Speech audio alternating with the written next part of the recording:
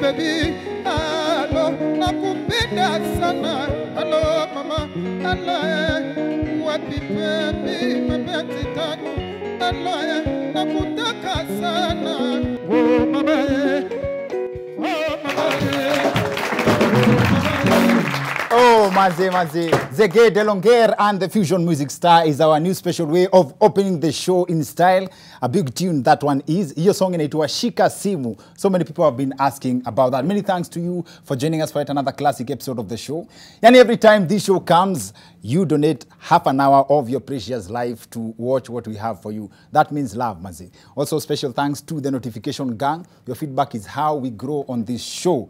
Asanteni sana. Alafu sasa tukiingia ndani, this week Mama Ida Odinga made a comment about the growing number of churches, and boom, Kenyans were divided again. And for this reason, we sought our favorite pastors on the show. One of them is probably the coolest grandfather, sometimes confused for the devil's advocate, but he has been praised in some circles as Mr. Tell It All. Our other guest is arguably Kenya's favorite youth pastor. Ye pia hawekangi watu, but he has a very special way pia ya kudeliver the gospel. The first duo in the history of the Wicked Edition to rewind and come back selector. Pastor Man Kush and Apostle Mr. TR in the house.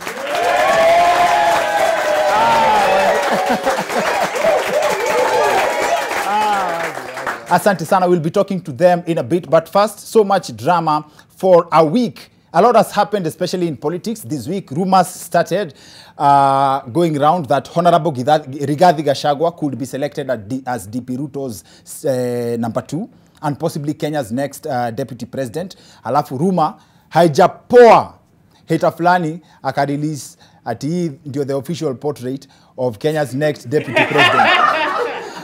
Mazewa acheni hizo. I know how it feels when haters choose a doppelganger for you. Maza yule msee alisema ati huyu ni mimi. Please. Maze, the earthquake pia has also continued to spread across the country, and during this speech by ANC leader Musalia Mudavadi, I noticed two things. One, politicians have their own language. Listen to ANC leader Musalia Mudavadi switching to Swahili. A very senior man in this government once told me that we cannot leave the government to somebody who is not pedigree. Nitakuja kwa Kiswahili. Nataka niulize, if we have pedigree in this country when it comes to politics, then who are the mongrels? Sasa wapi Kiswahili hapo mazi? Nitakuja kwa Kiswahili. Nataka niulize, if we have pedigree in this country when it comes to politics, then who are the mongrels? Mazi, ama hapo ma-DVD alikuwa anamaanisha Kiswahili by the political definition. Wacha sasa ni wapige Kiswahili. Kiswahili imeenda shule. Unajua Wakenya wanasikia tu ni pedigree.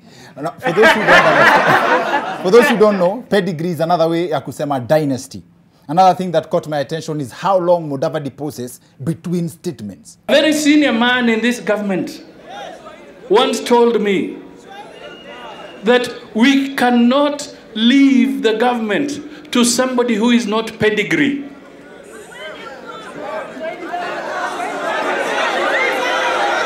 Kenyans are very patient, man. We measured how long that pause is. It's longer than it's longer in the original video. Hapa ni vile tumeharakisha. The original pause is longer than this relationship.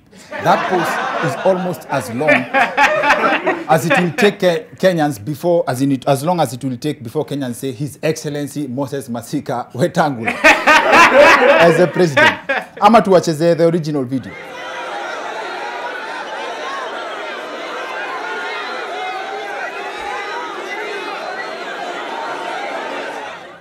Yes, Mike. Wacha clip iendelee kwa background. Tuendelee na show. Mudavadi akiendelea na speech, nitastop amalize kwa. Fun fact. Mudavadi anaitwa, in real sense, alikuwa anafaa kuitwa Vadi. But sababu ya ile muda yu take kabla kuendelea kuongea. Anaitwa Mudavadi.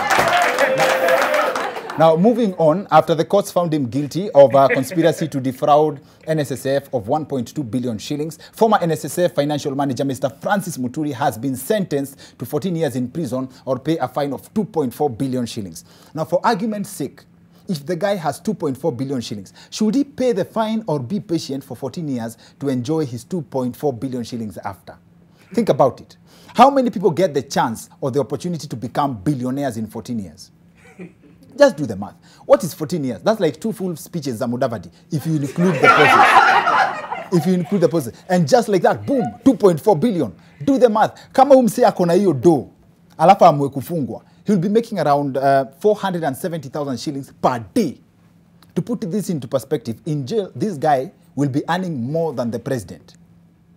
To good news now, following the announcement that private hospitals will not be accepting NHIF cover, after negotiations, Health CAS Mercy Mwangangi announced a temporary reprieve and patients will continue using the cover till the end of March this year. So in layman's language, if you are covered by NHIF, you have a window of exactly 2 months to fall sick, after which you'll only be covered by the blood. Now, it has been an interesting week for healthcare because Siaya Governor Colonel Rasanga was also on the spot this week after he announced that among other essential services, Siaya residents will also be denied medical services if they have not registered as voters. That's quite a paradox. Siaya residents will be denied access to healthcare for not producing the document that has been blamed for poor healthcare. The governor has decided to make voting a matter of life and death. But for real though, what if someone dies? Oh, I keep forgetting, Mazi. Wanasemanga in this country, haters wanasemanga in this country, you can still vote when you're dead. Now, that's not to mean that our politicians cannot be doctors. Listen to Duale threatening to perform a surgery. We can dissect Ida Odinga on a table in a theater and explain to you each part of his body. Who doesn't know Baba's body parts? Kichwa yake ni Orengo, roho yake ni Joho, tumbo yake ni Atoli. Huko kwingine ni Junet. But well, that's politics for you. Moving on, should churches be regulated in terms of numbers or not? Should there be a qualification or standard set to be a pastor? That has been one of the biggest debate this week. Goja. Mike, Mudavadi amemaliza kupost.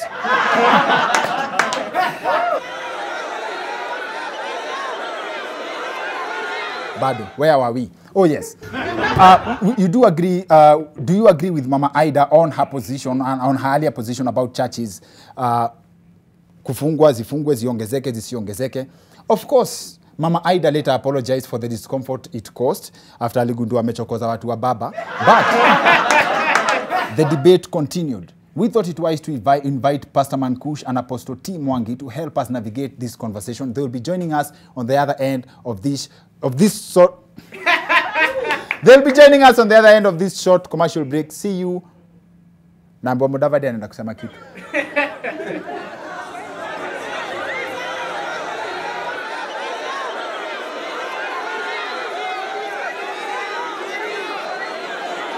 The break. See you guys in a bit.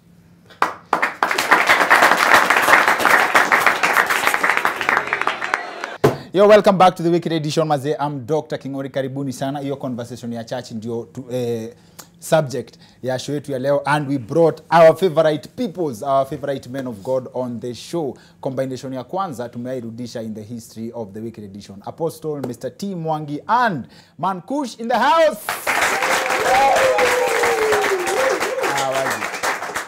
Karibuni sana. Tena na tena. Asante. Niliwaambia the next episode tunafanya ni ya atheists. Tumalize hiyo conversation sasa once and for all. Si ndio? Leo tunataka kupiga story ya church, na watu wakati hii conversation, wakati Mama Ida alisema churches zireduciwe kidogo zimekuwa mob, it brought a few questions. Na inamaanisha kwanza watu walikuwa na compare na Rwanda, ati Rwanda had a crackdown on churches, wakasema lazima watu wa qualify in theology ndio mtu akue qualified kufungua church. So inamaanisha kuna distinction between calling na hiyo kusomea word ndio uweze kufunza watu, which begs the question ya kitu maybe naweza penda kwanza nayo ni kujua mtu amekoliwa, like tuseme kama speaking in tongues, and this I believe you guys can respond to nyinyi wote. Mtu ajuaje huyu ana speak in tongues for real ama mtu anaongea kikisi in reverse? Najua muuliza swali mob by the way hapo. Twende. Maybe correspond nilisikiza hiyo tape ya Ida, Mama Ida. Kwa sababu ni sensitive matter na kiwa leader before asome kitu ama speech wanakuanga wameconsider ni anasema. Na nikaangalia ni wapi aliongelelea hiyo speech. Ilikuwa ni book launch ya a professor who's a pastor and an intellect. So kwa hiyo launch ndo alisema ni aje mimi nikiweka phone yangu nianze tu kuangalia naona machurch kila mahali ni mob. Akasema watu kama wewe wanaweza saidia na NCCK kuona vile tunaweza control churches because of the mushrooming numbers of churches. Junifiti kuyaka in context so that tusirushe mawe the opposite direction na to force asemetoa kusema. And so the first thing alisema ilikuwa very powerful. Kuna institutions ambazo zinafaa kugovern church, NCCK. Na kitu ya pili alisuggest ni story ya training. Alafu kitu ya tatu yenye mimi naweza kosoa ni vile alisema there are so many small churches consecrated in one area. Sasa hiyo nikiangalia biblically ni ati every vision begins as a small thing. So hatuwezi sema hii ni small because impact ya ministry haikui weighed by the number of people, inakuanga weighed by the number of lives that are transformed. So the moment watu wako trained and they are not called, you produce intellectuals. But the moment people are called and they are not trained, again we produce incompetent people. So we need the call and the training, but the calling is more important than the training. Okay, so lazima uitwe kwanza. Lazima uitwe. Sawa sawa. Yes. Man Kush, ungependa kuongeza kitu hapo before? Lakini sasa mnacheka nini? Nitaanza chini kidogo. Juu my good friend Pastor T ameanza juu kidogo. Yes. Wacha niteremke kidogo kwa sababu ya the untrained ones. Yes. Brother, kingoli kama huna ng'ombe, hakuna haja ya kwenda mkutano ya mnanda. Nadhani umenielewa. Kama huna kaprot, hakuna haja ya kwenda mkutano ya maradrot. Waenda mahali na kufit. I don't know whether it is good, but it is right kama vile T amesema. Wakati unafungua mdomo wako kuongea habari ya church, don't look at the quantity of the members, because God is looking at the quality of the hearts. Na church inaanza sio na watu wawili, ni watatu. Where 3 are gathered. 3. Tangu nilipaka hapa nimesikia jamaa moja hapa akisema ati kanisa ingine liko na watu 6.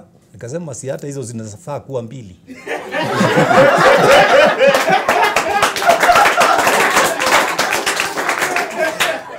Nikasikia jamaa mwingine akisema hapa tu nikiwa tu nimekaa hapa ati unataka wale 6 na 5 waungane, pastor moja akule wapi? Kwa hivyo the way they see the church, wanaona kama ni business. Yeah. Lakini ukitaka ujue si business, unajua unaweza anza butchery na ng'ombe ya mama yako ikizaa ikufe. Akwambia badala ya tuzike, wewe chukua enda ukaanze nini? But church is not like that. There is the calling. And once you are called, ukitaka kuimprove, you go for training. Na kama hutaki kuimprove, wewe kaa tu hapo hivyo, tutakupita tu sisi ambao tumekuwa trained. Lakini tutakuwa tukikuhurumia na washirika wako. Maana utakuwa ukiwaambia wasikunywe dawa, wasiende hospitali. Yesu anakuja Friday. You get all this ni kutokuelewa. Tukifika kwa training, hata natumia example yako. Where you sit as a journalist. But naweza prove au na document ya journalist ulianza kama comedian, but uka interact na NTV wakakufundisha disciplines za journalism. So na ethics. Kuna 2 types of training. Kuna the school system 4 years in a theology school, and you learn. And then sasa kuna what I might call ile ingine sasa you walk with a man of God and you learn first-hand ministry. Man Kush amekuwa kwa ministry for long. Imagine nimemfuata for 10 years. Already najua how crises are handled, how money is handled, and all that. And the problem in Kenya, which even Wakenya wame raise, it is not the problem of churches, ni problem ya kuna churches zinainuka na zinaanza ku-abuse watu. The underlying problem pia ni watu wana feel, we give, but our money is not accounted for. Theology does not teach management. Theology teaches Bible. Management is a different course. So pali gava inakuja kidogo na feel hapana, ni wakati tuna standardize, tunasema theology lazima kila pasi akuwe amepitia theology. Every denomination inakuanga na theology yao. That's why kuna theological school ya Catholic, theological school ya PCA, theological school ya ACK, theological school ya Pentecostal. So ideally, pia our wengine, this is how they train their ministers to carry after them. So I believe training is happening rapidly. But ni what I may call unconventional and all that. Okay. Na tukiongea story ya gava kuregulate Kengori. Okay. Gava ilianza kuregulate church kitambo sana. By the way, kutoka 2014, portal ya kuregister church ilifungwa. 2014, akuja kuwa na any registered church. Na ni church pekee, si mosque. Church pekee. So zinatokea sasa ni illegal. Temple zile ziko sasa, hapo ndo utaanza kuelewa. Mimi niko Limuru, niko na Life Church. Saizi msee akapata calling, haizi register. Ni mimi nimpatie blessing, aende anze under what I call my cover. So mina pastor under Life Church. So he has to open another Life Church wherever he is. So ideally, two things can happen. Atakuwa manipulated to fall under the vision of what I have. Because the portal was closed. Professor Gedhu Muigai alitoa proposal enye ilikuwa adopted Rwanda. Na akasema ndio hii ya kuregulate church. So that's why watu wakiangalia whatever Mama Ida alisema, the government knows what it's saying. Gava iko na document inangoja tu kuapproviwa. It is written, it is not a suggestion, ilishelviwa tu. Juu church ilizusha. So ni ile kaa kutest waters, to regulate church, bado hakuja kuwa fiti, wacha ikae. But the document is there, prepared by Gedhu, na iko hapo inasema anyone facilitating a church must have a theological background. Na ujue mimi niko na certificates za theology, higher diploma, and psychology, and I don't use them in church. Okay. Interesting. Hata pia interesting insights pia kwako pia Mr. T. Thank you for that information. Ukisema churches hazijakuwa zikiregister since 2014. Yeah. So niko sure kuna wase tu ulikuwa unawaita memorial fulani tu alichomoka na kanisa yake, which would also explain why kuna maombi hazijibiwi. Ingia kwa parliament. Kuna wazee wanafanya kazi poa. Na kuna wengine wameenda kusanya zile walitumia wakati wa kampeni. They are together there. Sawa. Kwa hivyo sisi kama kanisa lazima tu regulate parliament.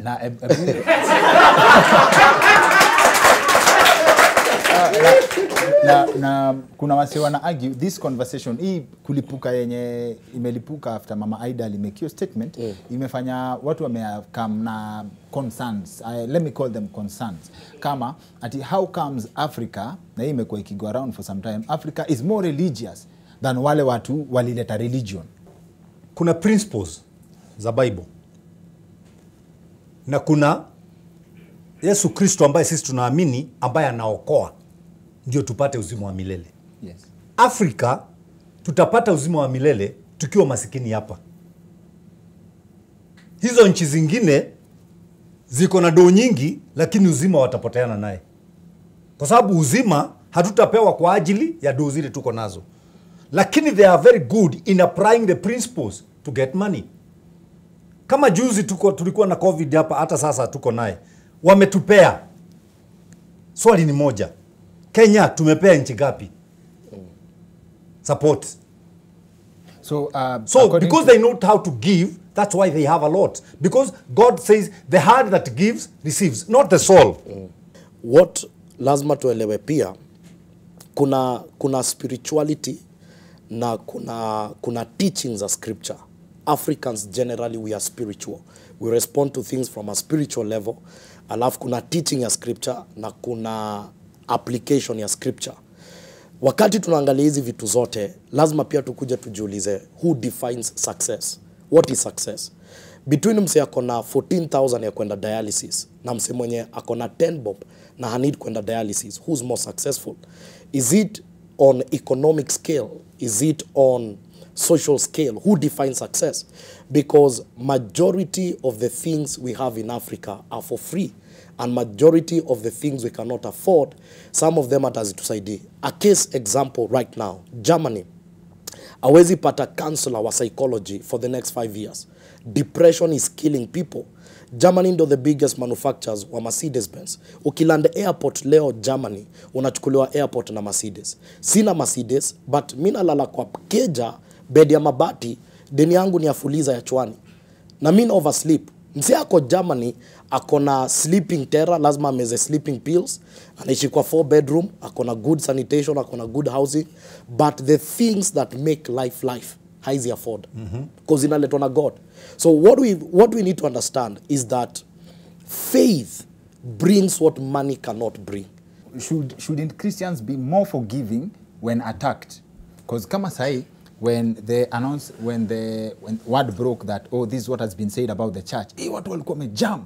Maze, watu wamejam hata kuliko watu wajaokoka, unashindwa. Why? As in, see, I thought Christians should lead a different kind of life. Well, Christians should forgive. But what are they forgiving? They must mention it. So what they did, ukaichukua kama ni hasira. Walisema vile kulisemwa. Kulisemwa kanyogwe. Wakasema no, hakata nyongwa. And sasa si wamekul. They are praying. Hakata nyongwa. Kwanza hata wanasema baba tumekataa. Na kama sasa ni huyo alisema hivyo na hajaigia huko Ikuru na akiigia,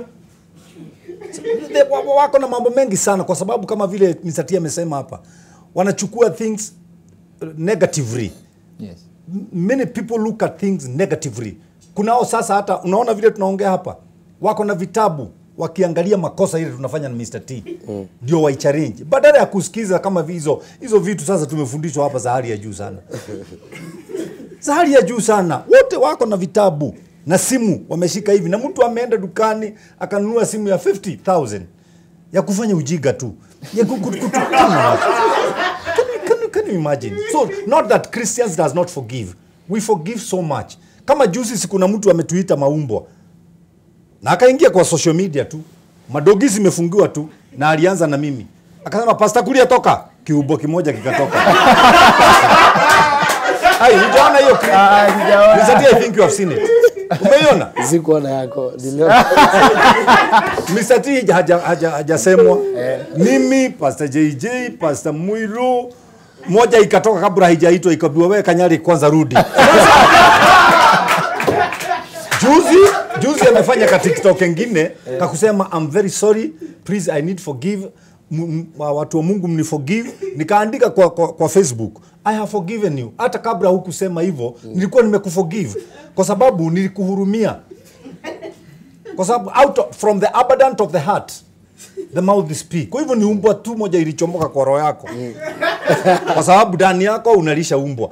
Number 2, nimekusamehe tafadhali my sister. Hata sina mambo na kuhurumia tu, ukuje upelekwe pale hospitali ya macho. Kwa sababu mimi naendaka na miguu miwili. Umbwa inaenda na miguu 4. Na unani confuse na hiyo. It means that your sight uko na shida, uko na problem. No, so we forgive so much. Hata sasa nataka ukuje unikosee, uone nikikusamehe. Kitu huwezi fanya ni kunifanya kama vile Biblia inasema, ati ukinigoga nikugeuzie hivi. Nitakuunda jamaa. Nitakuunda mbaya bwana. Uta flash back to your days of boxing. Yeah. And I have done it 16 years bwana. Ulibox. Mimi sifanyi kazi ya Mungu kwa kukosa ingine. Naifanya kwa sababu ya kuacha ingine. Watu ulikuwa unatandika walikusamehea. You forgave each other. No, hata saa hii ukitaka tuchapane kabla hakuna pesa, kama hakuna pesa siwezi pigana, kwa sababu hata hiyo misati tulikuwa tunachapana unalipwa, hata ukichapwa kuna kitu unapeleka home. Wapi makofi ya Mr. T na Man Kush? Asanteni sana, asanteni sana. Hii conversation najua hata nikiuliza swali next haitaisha. So on to the next one. We are looking for atheists. Please volunteer. Kama unajua you can take on Mr. T and Man Kush. We are planning for that episode. They are ready. We are just waiting for you. We are waiting. Na I hope hamtaokoka before the interview. So we are really hoping, because last time we brought an atheist on the show, tulileta the president of atheists. Yani the president, your president. But watu wengine walikuja kucomplain ati we need sijui atheists, sijui so and so tokeni. We are planning that episode. Otherwise, asanteni sana. See you next week. My name is Dr. Kingori.